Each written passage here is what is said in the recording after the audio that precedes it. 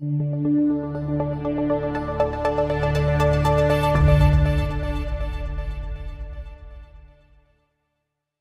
Workstation allows futures traders to compare the current term structure for an existing series of maturities with historical data points. And by selecting preset or custom dates, you can quickly see how the pricing structure has changed over time. Let's walk through how to do this with TWS Charts. I'll right-click on NYMEX listed crude oil futures, then select Term Structure from the expanded display. You'll see that the chart contains two halves, with the upper part containing available live prices for crude oil futures contracts across the entire maturity spectrum, and the bottom, which calculates the differences between the older settlement price curves and the most recent selected curve. If I click on the plus expansion menu at the top, I can select another time period to display. Let's select 1 month.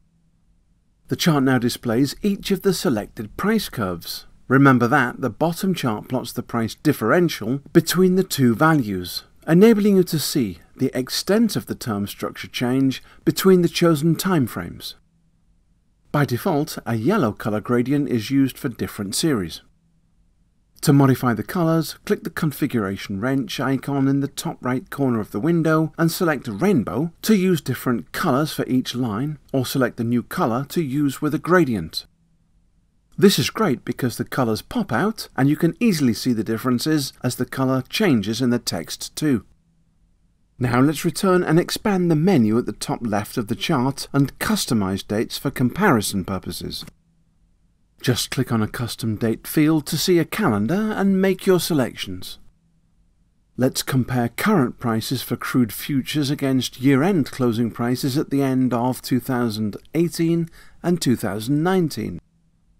With the push pin in place at the upper right corner of the chart, I can click on other futures contracts in my monitor panel and quickly contrast a new selection of futures curves over time. You should now have a better understanding of how to create and customize charts of futures contracts in TWS and compare current term structures for an existing series of maturities with historical data points. Okay, let's turn our attention to the next charting lesson in this Traders Academy series.